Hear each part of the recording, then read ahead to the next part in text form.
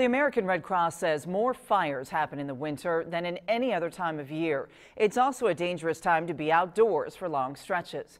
News 10's John Swanner spoke with the American Red Cross. They offer suggestions on staying safe this time of year in and outdoors.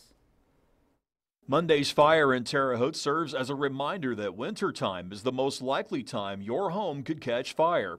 That's because we're busy trying to heat them, some using unsafe methods like using the stove or oven. It's just a lot of times out of desperation that people may use their stove or something like that to try to heat their home, but that's a really dangerous thing to do. Space heaters are another common cause of house fires this time of year.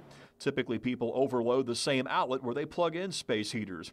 Riley says plug only a space heater into a specific outlet and don't use extension cords with them, and follow this simple rule when using space heaters. You want to try to keep things at least 3 feet away. That includes pets, carpet, anything like that away from space heaters to make sure that those don't ignite when you're using those. Above all, keep working smoke detectors in your home and test the batteries in them every month.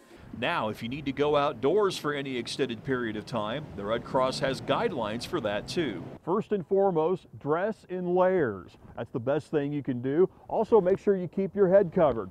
And above all else, if you don't have to be outside, simply stay indoors. People want to make sure that they're limiting their exposure to the cold if they can. Staying out of the cold is the best way, or the way that I try to do it. Some good advice to staying safe and warm during this blast of Arctic weather. In Terre Haute, I'm John Swanner, News 10. The Red Cross offers free smoke detectors for anyone who needs one. They'll even install it in your home. The Terre Haute Fire Department also offers this service for city residents.